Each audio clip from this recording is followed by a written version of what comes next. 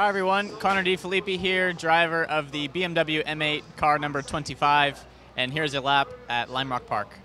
Here at Lime Rock Park, up into 6th gear, crossing start finish, down to the 2.5 board, downshifting 3 gears. Obviously pit exit is there on the entry to 1, so it's a bit tricky with traffic.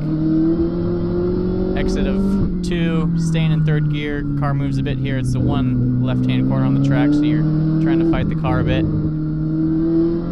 Accelerating out of 3, 4, up to the gears, up into 5th gear briefly.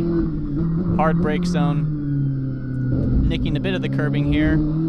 Sometimes it's easy to get too greedy.